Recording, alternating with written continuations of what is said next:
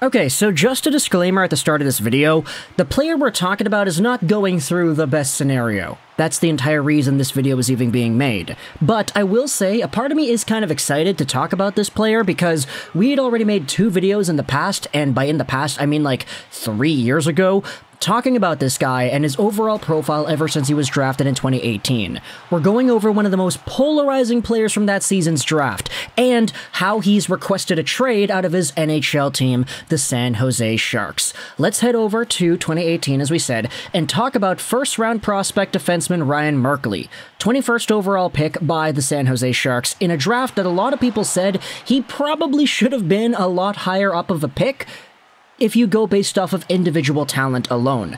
Now, I say that, but if you look at the scouting reports, you can see that ISS had him at 47, Bob McKenzie had him at 32, McKeen's at 31, NHL Central Scouting had him as their 45th ranked North American skater, even though this was a point-per-game player in his draft season. Long story short, with the Guelph Storm, Ryan Merkley was a dynamic offensive defenseman with skating ability, pivots, and offensive IQ that rivaled that of some of the top defensemen in the draft class. You had guys like Quinn Hughes and Adam Boqvist, Evan Bouchard, all in that territory of being a potential top defenseman if they got drafted and developed properly, and Ryan Merkley was in that boat too, from a purely offensive standpoint. The problem with Merkley can be explained by Bob McKenzie on one of his own Bobcast shows. Take a look at this article, Can Ryan Merkley Be Fixed?, from the Hockey Writers back in 2019. What it does is it transcribes the TSN Bobcast quote. Ryan Merkley is an extremely immature hockey player with a massive amount of offensive ability. He's been described as petulant, and at times I think he's made his own life in hockey difficult. He's had poor self-awareness and a real lack of accountability. Furthermore, there was a Twitter thread that we talked about in the video a few years ago, The Problems and Drama with Ryan Merkley, talking about how he's got a reputation of being uncoachable, how he puts himself ahead of the team, how this user on Twitter, James, saw him play a lot once he was traded to Peterborough as they are an Oshawa season ticket holder, and he appeared to be a head case. Lots of yelling at his team, breaking sticks, giving up, etc. So he's still breaking sticks, say, the love of JoJo says from 3 years ago. He used to do that a lot as a member of the Storm and would get benched for it. He won't last 5 minutes as a pro if he doesn't fix his attitude fast. Being uncoachable trumps talent any day, in my opinion. Now, these were all conversations that we had 4 years ago, 3 years ago. I gotta say that because I remembered now it's 2023, not 2022 anymore. But Ryan Merkley was an extraordinarily talented defender who, at times, would showcase the worst of his overall personality on the ice. While his offensive skill was tremendous, there were so many concerns about his defensive awareness, his defensive engagement, how he wouldn't really do all too much in his own zone, plus the yelling at teammates, breaking sticks, the temperament issues. You could say that, oh, it's clear to see that he's a very passionate guy who wants to go out there and win. And that's true, very much so. He is an active competitor, but if it gets to a point where you're uncoachable, you're getting benched, and you're being described by Bob McKenzie as petulant, which is a word that means childishly sulky or bad-tempered, then you can see why Ryan Merkley slipped to where he did in the draft despite being as talented as he was, as we said, over a point per game as a defenseman in his draft year. The next few seasons saw him produce an incredible amount of points as well. However, there was some drama with the Peterborough Petes, as during one of their training camps they just told him not to show up because they really didn't want him on their squad. There was drama going around saying that the Petes wanted to trade him away, and they couldn't because no team in the OHL wanted this guy, not because he wasn't talented, but because his reputation amongst the league was really bad. That was documented in the Problems and Drama video that we talked about a few years ago. But ever since then, Ryan Merkley has made his debut with the San Jose Barracuda. He was pretty alright over there. He's played with the Sharks as well. He played 39 games last season, getting 6 points. And this year, he's got 14 points in 30 Barracuda games once again. He has not played with the regular San Jose Sharks.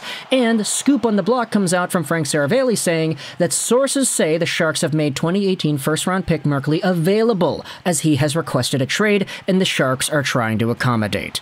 He's played 39 games and still has waiver eligibility. Now, I'm not gonna lie, I haven't watched all too many San Jose Barracuda games over the past few years, and so when it comes to what Merkley is, there really is a lot of catching up for me to do. What I did was went onto the San Jose Sharks subreddit and took a look at what some of the folks over there had to say in regards to Merkley and his development. The big comment here that I wanted to focus on comes from Lurking Est. I was at the Barracuda game last Tuesday versus the Bakersfield Condors, and that could have been the breaking point. Ryan Merkley coasted back into the zone and left his guy wide open. Then, the weakest back check I've ever witnessed, seriously, it looked like he thought his stick was made of porcelain, which led to the first goal. This was midway in the first or so, and he never saw the ice again. I can only imagine how often that must be happening to be put on the door for 2 periods of an AHL game. This trade demand might be the first thing Merkley has done with the Sharks that I agree with. Maybe he figures it out, but that is not happening in San Jose. This exact scenario is why he fell to us in the second to begin with. And no, it's not the second, it's the first, unfortunately. The reply here says, I've watched about 5 Barracuda games this year, and Merkley has either looked invisible or just flat out horrible. I'll be honest, he really lost his way when his partner Megna got the permanent call-up. Honestly, I think Megna made him look good. I Am Tampa Dave says, sad way to go. The kid has potential, and I liked what I saw last year besides his rookie mistakes. Evil Con Evil 2.0 says he's been developing way under schedule. The next reply says he got to see Erik Karlsson up close. That's what I saw from Ryan Merkley, a future D-man with killer offensive skills. He's getting better, just not anywhere the degree he should be. I've always liked him, and I hope he finds a good home. Astroftop says, I've watched a bunch of Barracuda games this season, and he's still making a ton of the same mistakes down there. It's like he's trying to be Erik Karlsson without having proved anything. And more of the replies in this thread go over how there are coachability issues, how he's not really learning from the mistakes that he has had, and the defensive responsibility, back-checking and all that. It's a pretty stagnant trend that has unfortunately settled in from the NHL to the AHL, and this is kind of why I wanted to make this video, because if you had told me 3-4 years ago, back when we made the first videos about Ryan Merkley, saying that he had these issues, even though he was talented, even though he could score points, he still had uncoachable traits, etc., etc., and you told me that in 2022-2023 he'd be asking for a trade from his team because I'm going to assume he probably doesn't like getting benched in the AHL and probably feels that his development is stagnating, but the reasons behind him getting benched in the first place kind of fall under the same umbrella of things we had talked about in the past. While I wouldn't be necessarily too surprised in 2018 to hear that that was going to be the case, I would be disappointed. Because at the end of the day, this is a very talented player. That one comment talked about how he tries to be Erik Karlsson just with not that much substance, and to me, that's the kind of offensive-minded mentality that makes good players good players. And for a guy like Merkley, he was drafted first overall in the OHL draft all those years ago. He was always a top-touted guy. He was so used to being the top dog in terms of defenseman points on pretty much every team he played in up until the AHL San Jose Barracuda that sort of mentality, it's almost like it's dooming him in a way because it kind of acts as sort of a safety blanket. Hey, like, he's a good offensive defenseman who can produce points, therefore he doesn't need to backcheck. He doesn't need to do all these other things. And, like, obviously there's a flaw in that type of thinking, but that's just kind of how it appears to me. I mean, the guy hasn't progressed too much ever since becoming a full-time pro out of the OHL, and now some of the temperament coaching issues are still there. Maybe he's not yelling at people and smashing his sticks anymore as often as he had been in the past, but the coachability, the defensive responsibility, the back-checking, the laziness, based off of what I've been seeing from Sharks fans who are talking about this guy, it appears that that's all still there. Now, benefit of the doubt, maybe I'm just picking out the worst comments to go out there and read. Maybe he's actually amazing, he should have been called up before, and the Sharks just have been treating him poorly, and they're the bad guys here. Maybe that's the case. But based off of almost everything I'm seeing on social media, the reaction to this announcement of him requesting a trade, it appears that it's kind of a similar pattern from before, and that's quite unfortunate.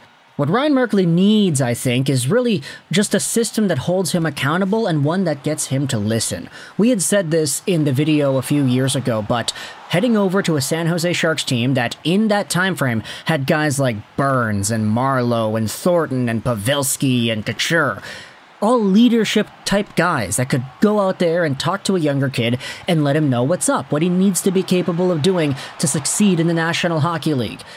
It's just a lot of those guys are gone now, and it appears that the coaching hasn't really enforced that same sort of motivation towards Merkley, which is disappointing for sure.